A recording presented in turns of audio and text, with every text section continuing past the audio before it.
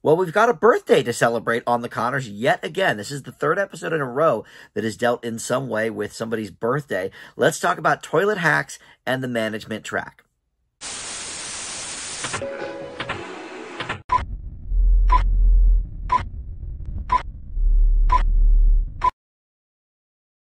Hey guys, Dan here. This is Dan Reviews It. Welcome to my Conners review for the latest episode, Season 6, Episode 8, and this is episode 101 of the series overall. Yes, we hit that milestone 100th last week, but this one, another birthday themed episode. That's not really, I guess, the theme of the episode, but last week we dealt with Beverly Rose's birthday. The week before, or the episode before, we dealt with Ben turning 50. And that being a big deal for him. Well, Dan turned 70 in this one. So we'll talk about all of that and how that relates to this week's plot. But before we do that, let me welcome you into Dan Reviews It. Thank you for finding this video. We do the Conners reviews every single week that there is a new episode. And it looks like the next few weeks, there will be plenty of them. There's supposed to be 13 episodes total this season. And this is just episode 8. Usually TV seasons don't go into June, but with the writer's strike, I'm not sure if we're going to see some new episodes in June or if they are going to bang them all out before the end of May. But in any event, we have a few episodes left here in this season. But please consider subscribing to Dan Reviews It here. We have the Conners videos in a playlist on the homepage, so you can easily access just the Conners videos if that's what you're looking for. But I do movie and TV reviews for other shows and new shows and all that sort of stuff, and you can check that out as well on the channel. I try to post something just about every day. But comment below as well. Let me know your thoughts on this particular episode. All right, again, this is called Toilet Hacks and the Management Track. This was directed by our old buddy Jody Margolin Hahn. She has directed so many episodes of this series, and so far she's done about half of the ones just from this season. And then Jaina and Mitch Hunter are the credited writers for this one. We've seen them pop up before, certainly in other seasons. I think this is their first one for this particular season, but in any event, they've certainly done other episodes of the series. All right, so toilet hacks and the management track. So this episode starts with Dan, the family actually planning on this big 70th birthday celebration for him. But Louise comes in. We haven't seen Louise for a few weeks, and we actually got a little bit back to her plot line from earlier in the season that we'll talk about. But she comes in and says, look, you know, Dan has been very specific in saying he doesn't want to celebrate. And Darlene's like, yeah, we know. Like, that's why we do it. It's funny. So Dan actually comes back in and says, look, you know, I'm going to be collecting my Social Security and also my retirement and all of this stuff, you know, kind of double dipping because I'm so poor that, you know, I'm finally able to take advantage of these government programs or whatever. So he's in a good mood and turns out kind of wants to celebrate. So they you know, push out the balloons and everything that they had hid originally and, you know, redid the cake. But the plot with, that's kind of it for the birthday plot. I just thought it was weird that now for the third week in a row we're getting a birthday. But anyway, that's sort of the end of that plot. But that sort of, he realizes through Mark coming in and saying, hey, sorry I was late. I had to, you know, fix these toilets that the kids in the dorm took the seats off of, and I'm a handyman now, but I don't know how to do this. So this gives Dan an idea to not only teach him, but to maybe teach some other people in the neighborhood, earn a little extra money, because he discovers that through, you know, all of this time that they've had the house, they only have about 10 grand left to pay on it. And if you can do that, you know, then the house is finally theirs. And I'm a homeowner. I check my my financials on this house, you know, every so often, probably more often than I should, but at least once a month when I'm about to make a payment, I'm like, okay, you know, how much do I owe left? And has the value of the house gone up or down at all? And all of these things, you know, I check. And so the idea that they have still not paid this house off after what has to be, well, let's see. I mean, they were in the house originally in 1988 when the show began, but as far as we know, they've had that house for even longer than that. I can't remember if there was a specific episode where they said, like, when they bought the house, but all the kids were already born by then, so they may have bought the house, when DJ was born or whatever. So let's just say mid-'80s, they've probably had the house since, right? So at this point, that's 40 years we're going back with this house. And a lot of, mortgages are 30-year mortgages, so that definitely tracks, with the financial situation of this family over the years. Having to refinance and, whatever.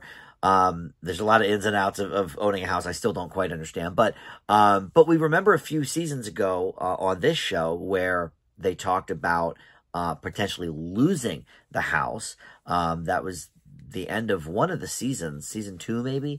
And they never really did. Well, I guess they a little bit went back to that plot. But in any event, so he starts these classes where he's teaching, different things, not just, how to fix a toilet, but, a whole host of things, we assume, from all these people in the neighborhood, and they've, told their friends, and so more and more people want to do this. So he's working all day at the hardware store, then doing these classes for the neighborhood, during the evening hours, and he's, double and triple booking, some of these classes, and, Louise is getting a little concerned. She's like, look, you're 70, you're going to wear yourself out. You're so close to paying this house off. You don't need to do it, tomorrow. Let's just, maybe do 1 class a week or 2 if that's good for you.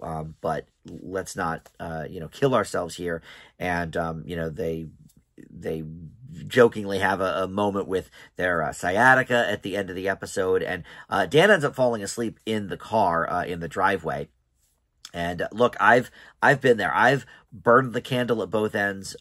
Really, most of my adult life, I've often had 2 or 3 jobs going at once. Usually, a full time and 2 part times or what have you. But there was one year around Christmas time, I actually had 5 jobs, and a couple of them were only like 1 or 2 days a week, but still, it adds up, right? So, there are lots of times where I'll be working 70, 80-hour weeks. Luckily, I've pared that back a little bit. Don't work that much anymore. But up until maybe, a year ago, I was doing that.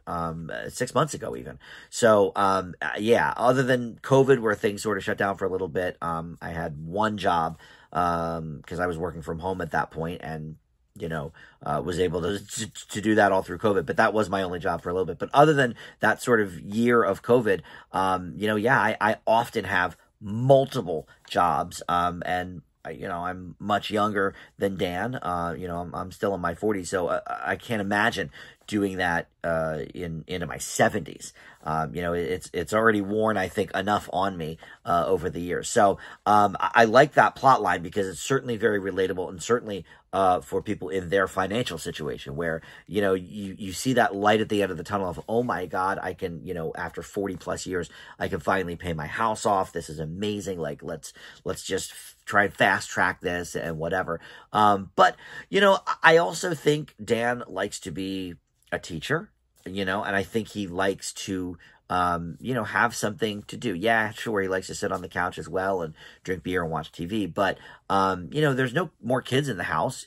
Darlene, Becky, and Becky's daughter all live at Darlene's house, with Ben, and, Dan and Louise are at the house by themselves. So I feel like part of that drive for him to do this is not necessarily just the extra money, but it gets him out and about with people. But of course, this sticks in Louise's craw a little bit because she is running for school board. So here's the plot, from a few weeks ago when we last saw Louise, that we're kind of going back to now. And I'm really glad about this because, like I said during that review for that episode, I really, really want to see some of this election stuff with Louise and maybe some of the campaigning. There could be some fun episodes around that. And the titles of the next few episodes are already up on Wikipedia. And in 2 weeks, there's an episode called Campaign U-Turn and a Hard Right. So I assume that's going to be talking about Louise's campaign in a little more detail. So I'm excited that they've, sort of, sowed the seeds here for that. And we're going to maybe get a whole plot line about the campaign. So far, it's just been, little mentions, a few weeks ago was when she got the idea. And now in this one, they talk a little more about it and how she doesn't even have any kids at the school or whatever. But, technically Beverly Rose isn't, well, I guess through marriage, Beverly Rose is her granddaughter, right? Yeah. But in any event, she doesn't have any kids of her own at that school. And, Dan has Becky and Becky has Beverly Rose. So she was kind of miffed that Dan actually blew off the meet and greet with some of the other mothers and some of the other candidates, I guess, or whatever. They didn't go into too much detail about what it was, but some sort of like meet and greet for the campaign. And Dan basically blew it off to do another one of his classes. So that, made them clash a little bit. But yeah, that was about the end of that storyline. They both ended up on the couch, like I said, kind of trading off hot water bags for their sciatica, which my dad has sciatica issues, so I know all about the sciatic stuff, and that totally tracks. He's in his early to mid 70s, I guess now, and he's had those issues for a few years. So kind of funny that Dan and Louise both kind of trading medicines back and forth, with the hot water bags. But all right, so on to the other plot line, which I liked much less, actually, and that is the management track. And we start that one with Darlene basically complaining that there's not a lot of healthy options at the cafeteria where she works at her son's school, Mark. And by the way, we did see Mark briefly in this episode, just at the beginning. I know I mentioned him already, but everybody, let's see, wait, was Ben in this one? Yes, he was. So everybody in the main cast that gets credited in the intro was in this episode, and then we threw Louise in as well, which is always great to see. So rare that we see everybody. Sometimes Mark is missing, sometimes we don't get Harris, but in any event, so that was good. But she's saying basically, look, I'm at my wit's end here. I feel bad serving this, sort of junky food to these kids. We can do better. So she ends up going to this woman's office who I guess is in charge or whatever. And I don't know who the actress is. It seemed to me like it would have been a perfect role if this woman was still with us for Ann Mira to play. Ann Mira is Jerry Stiller's wife and Ben Stiller's mother. It just had that sort of, I don't know, just that sort of characterization. I could very well have pictured Ann Mira doing that role. I've seen the actress that did play this woman in other things, but I couldn't name her for sure. But Darlene goes to her and basically says, hey, look, what can we do about this? And she says, well, look, if you're so obsessed with it, why don't you become the manager? We don't have a manager. So you're hired. And in that conversation, we learn that, she's going to be replaced on the line. So if the management thing doesn't work out, she's going to be fired, and then essentially Mark will not get a free ride anymore to school.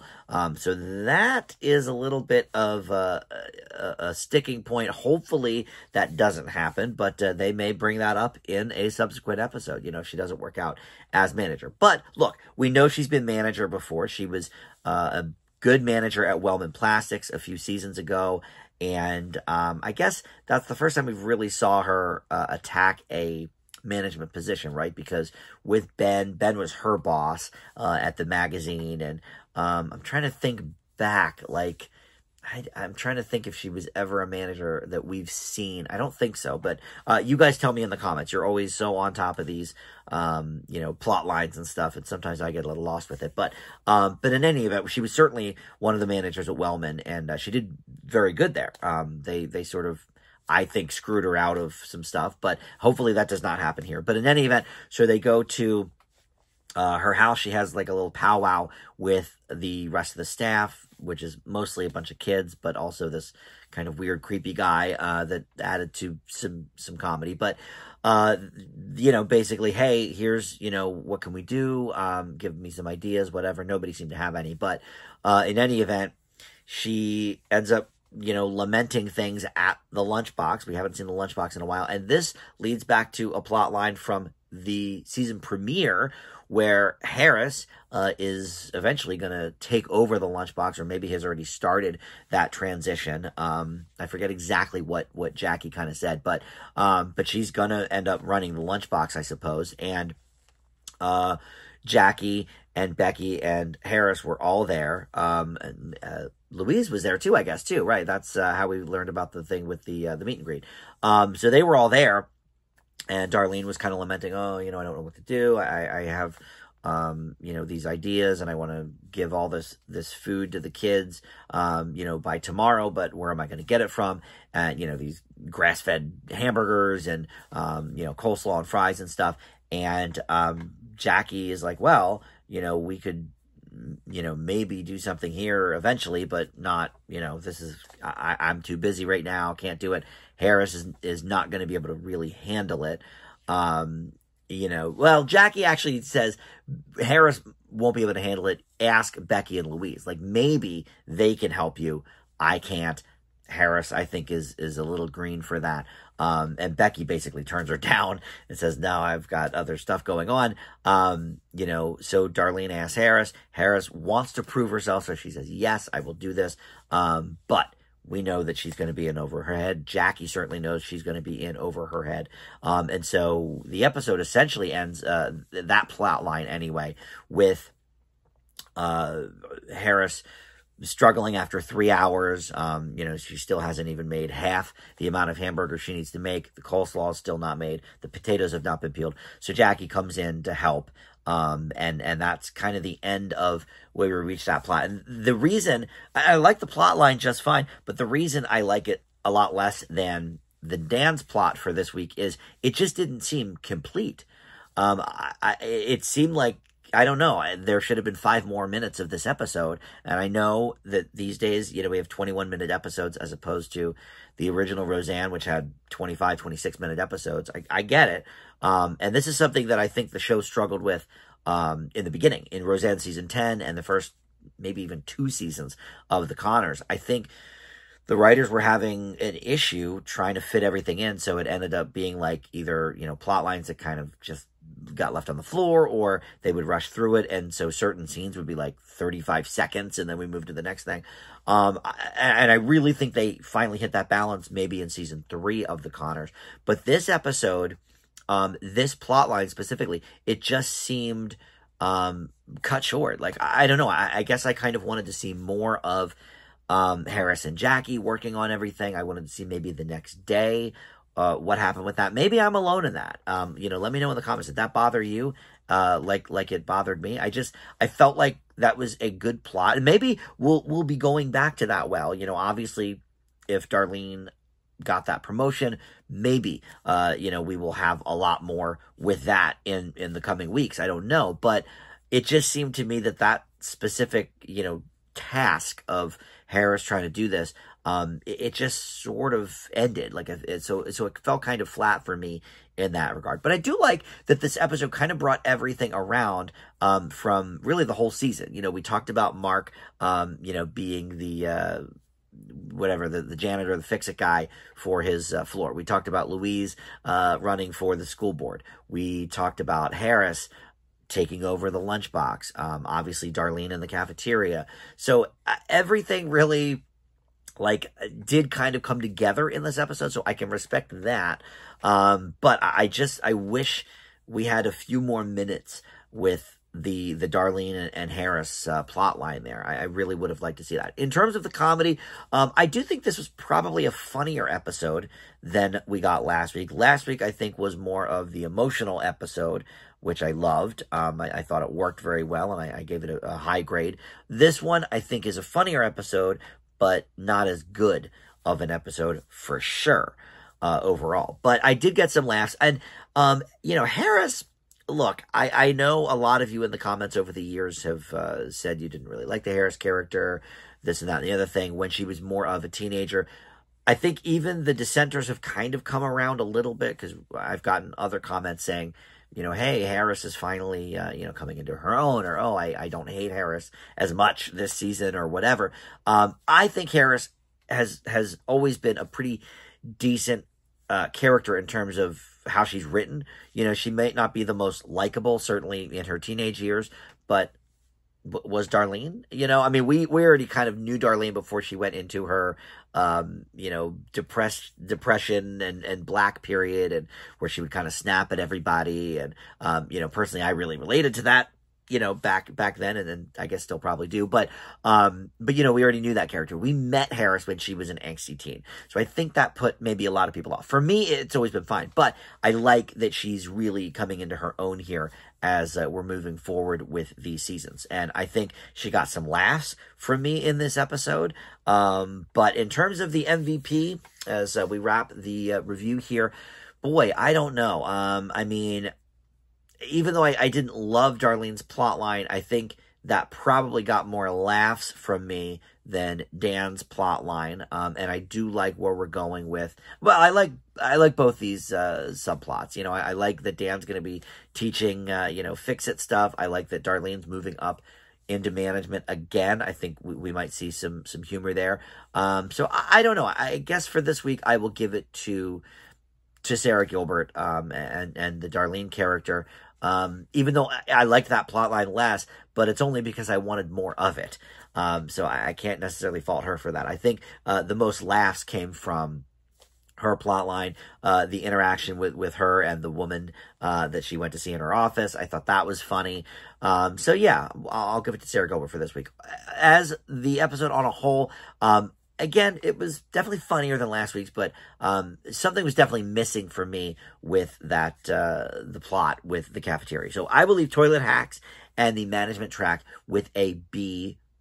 Definitely not among the best ones of the season, but I think we had one lower than that earlier, so maybe not the worst either. But many, many more weeks to come. Hopefully we get all of these next episodes right in a row. I know the next few weeks, at least, will be new episodes, so we'll look forward to that. But please, like I said, comment below with your thoughts on this episode, and give a subscribe. That, of course, helps the channel out tremendously, and I do appreciate it. So, all right, thank you for watching, and I'll see you next time on Dan Reviews It. Bye.